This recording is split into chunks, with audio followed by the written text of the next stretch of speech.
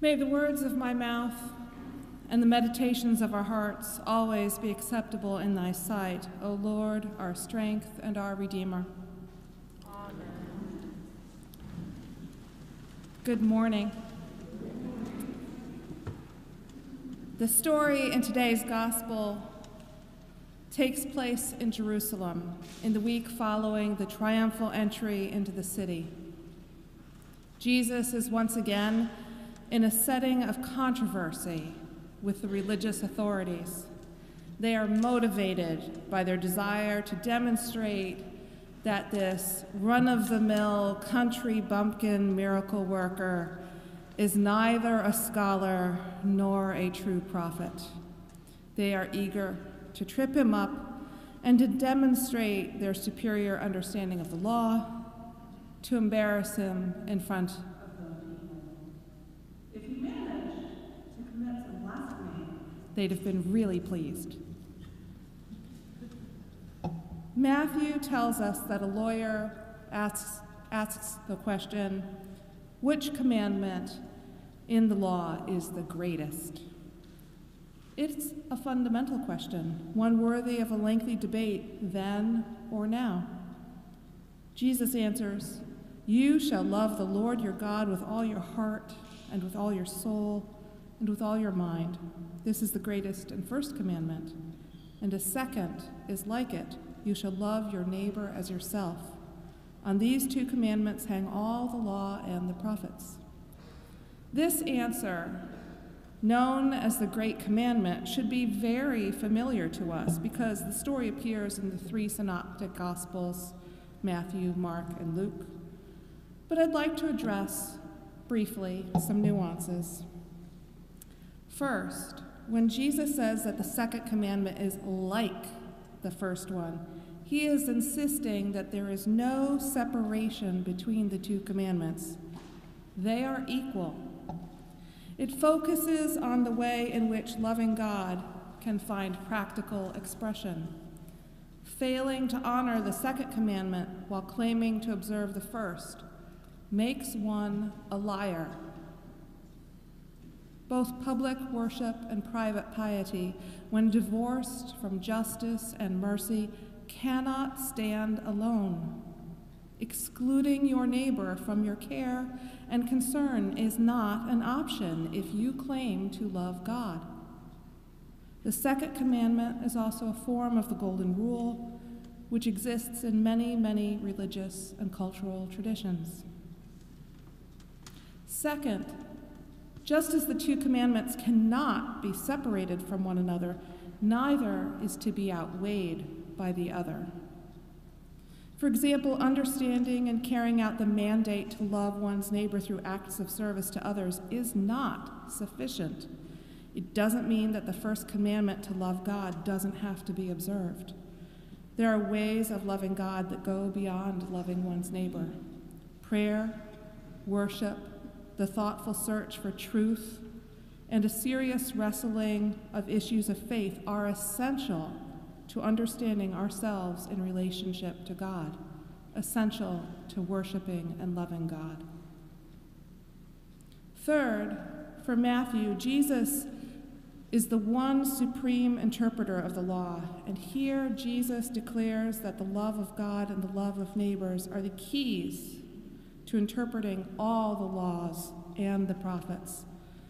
Both commands come from the law, of course. Deuteronomy chapter 6, verses 4 through 5 read, "Hear, O Israel, the Lord is our God, the Lord alone.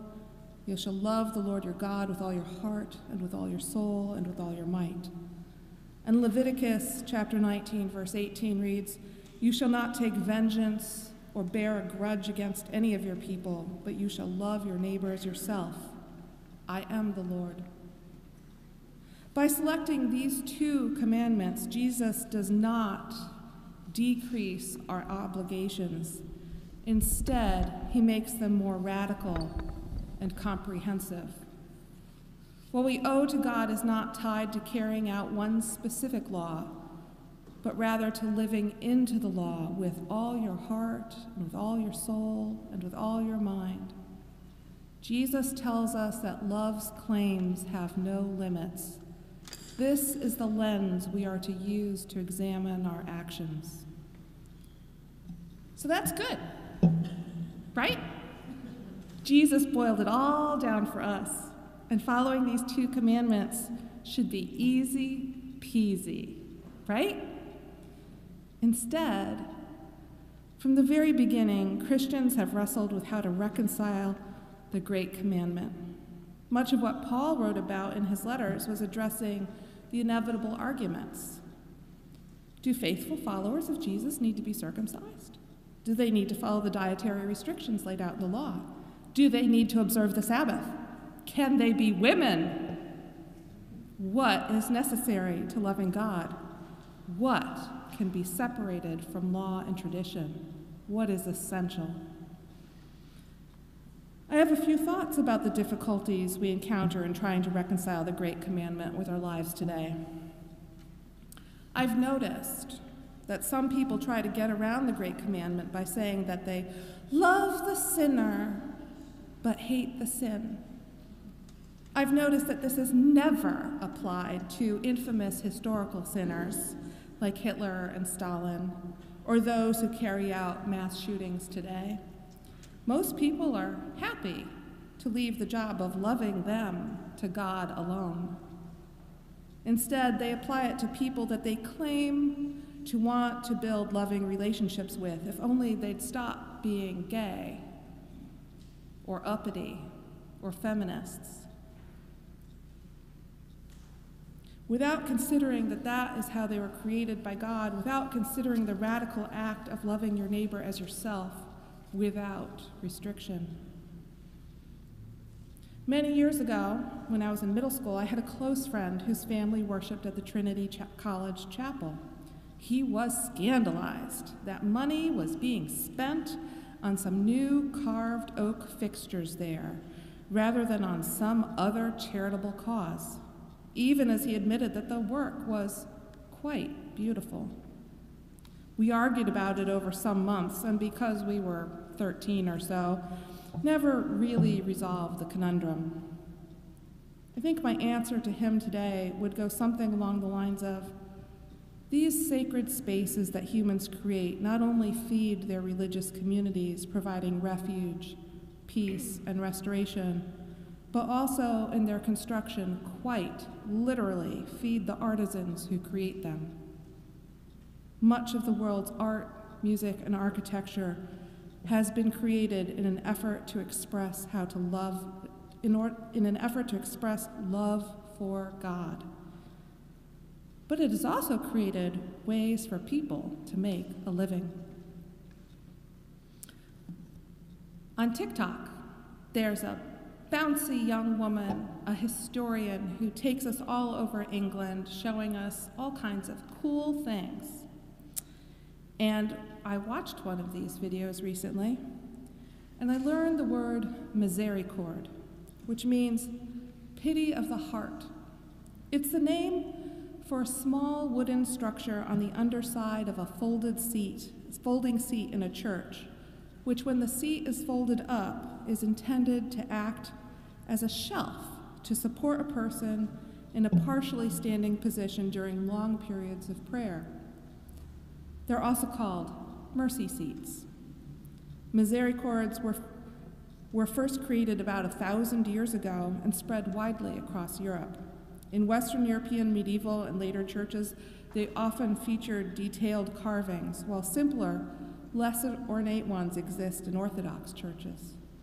They were created in an effort to love those whose worship responsibilities, a way of loving God, might involve hours of standing by giving them a way to take the pressure off their feet.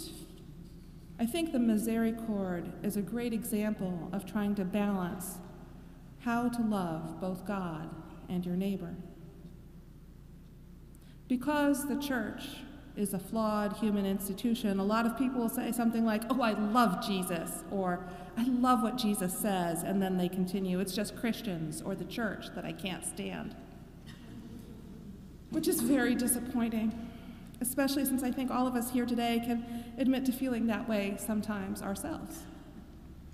Why do we get out of bed on a rainy Sunday when we'd rather sleep in and go to brunch? Why do we work to maintain unwieldy historic buildings when people beg in the streets? Why do we have to put up with those who claim to follow Jesus but seem to be dedicated to hating their neighbors in a variety of ways?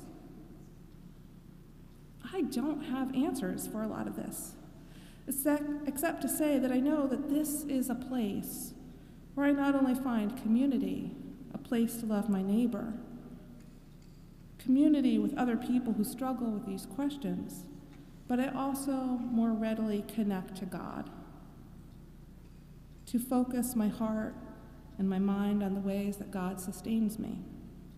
Worship grounds me and helps me go into the world each week to do my best to balance the twin demands of the Great Commandment. I hope that it helps you too.